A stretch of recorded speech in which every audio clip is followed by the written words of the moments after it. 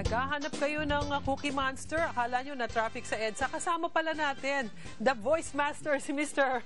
Pocholo Gonzales. I want some cookies. Some cookies for me. Yum, yum, yum, yum. Normally, ikaw magdadala dito niya.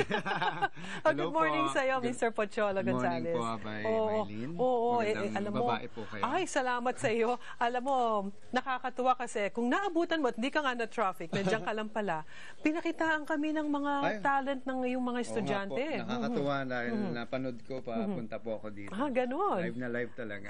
Syempre naman. Nakakatuwa kasi nakikita niyo po talaga yung mga talento ng mga kabataan, lalo na yung mga maraming talented po talaga na hindi nabibigyan ng pagkakataon. Yun na nga kaya kami natuwa, pinakitaan kami ng mga talent nito. Ikaw ba mismo, kilala natin, the voice master, di ba? Paano ka napunta sa ganito? Nagsimula po ako nung ako ay bata pa, as early as siguro 7 years old na nagbo-voice na ako kasi kahit wala pa ako sa mainstream, nag-iba-iba na ako ng boses. Kasi wala nga kami pong TV noon sa probinsya, so ang means of entertainment ko ay radyo. Wow, okay. Yung mga radio drama. So nakikinig ako yung ganito, yung isang gabi ng lagim. Si Utoy at si Lolo Tasyo ay naligaw sa kagubat. Ha? Lolo Tasyo? Naku, gabi na. Ay, naku, kasi po ikaw laro ka na laro. Ha? Lolo, may monster. Kakainin ko kayo. So bata pa lang, nag-i-imagine ako at unknowingly, nade-develop yung voice acting skill ko kasi nga because of your imagination. Imbes na manood ako ng TV, nag-i-imagine ako. Tapos ginagaya ko yung napapakinggan ko sa TV, sa radyo. So, dire-diretso na yun. Tapos nung high school, wala akong ginagawa kundi mag-host, magsalita, kasi natutuwa sila sa akin. Until na-realize ko at very young age of 16, pwede pala ako maging motivational speaker. Yun na nga yun So, pagka ganyan, dahil doon sa passion mo, at sabi mo nga, off-cam, dahil sa pangangailangan din.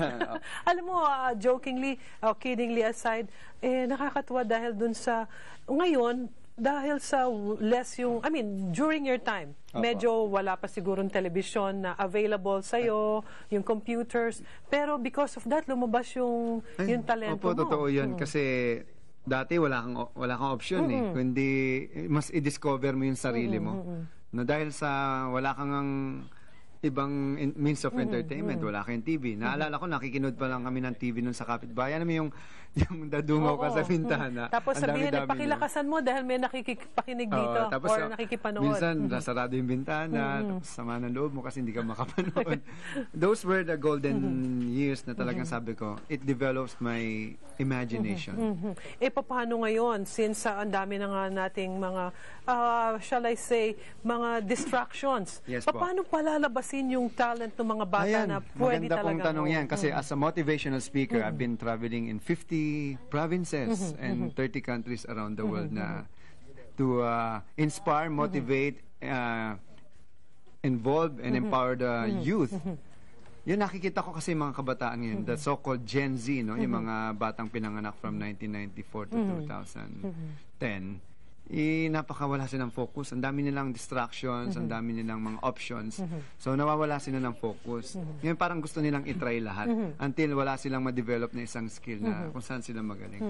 Ang ginagawa ko po, ini-encourage ko sila na mag-focus sa kanilang strength. Ayun. No, basically, kung ang lagi kong question, what will you do with your time if money is not an object? Kasi ang laging focus, kailangan kumita. Hindi ba yung, dapat alamin muna natin kung ano yung mga bagay na magaling tayo. Gusto mong gawin, yung kahit mahal hindi ka bayaran. Ayun, So, ayun po. At nakakatuwa, na-discover ko po yung mga talento ng mga kabataan. At kapag nagmo-motivational talk po ako, nagpapasalamat sila sa akin kasi sinasabi na, buti po sinabi niyo kasi na-discover ko po talaga na ito po pala ang dapat kong gawin. At yun, so sa buong Pilipinas po, aside from motivating the youth, we go around para tulungan po rin yung mga teacher para how to take good care of their voices. Kaya po si Ada kanina, she's the voice care queen.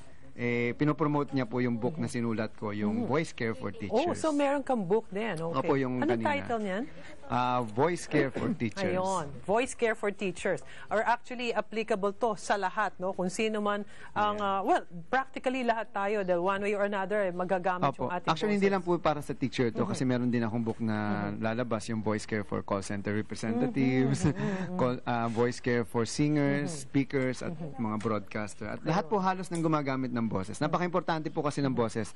Alam niyo po ba, ang boses is our number one instrument. Without our voice, the world will perish. And our voice is actually the most used instrument. Imagine niyo kapag nawalan ka ng boses, as a broadcaster, as a teacher, anong sasabihin mo? Totoo yan. And aside Hindi mo from na that- magagawa yung gusto mong gawin. Yes, ma'am. And this is the most, remember, our voice is not just a gift. It is a choice. So our voice is the only one who can say, can start a war and also can say, I love you, di ba? Ayun, Ganun siya totoo yan. ka-wonderful. Nako, using our voices, sabi nga ni Mr. Pocholo Gonzales, napakaganda at pwede itong gawin, no? Lalo na kung if you have the passion, pwede natin i-develop with the help, of course, nung team nila. Thank you very much, ha? At syempre, alam mo, speaking of boses, si Abay Julie, gusto mo pakinggan. Ibibigay sige po. natin sa iyo Sige si po. Abay Julie. Take it away, Abay Julie. Yes, thank you, Abay Maylin. And of course, kay Mr. Pocholo,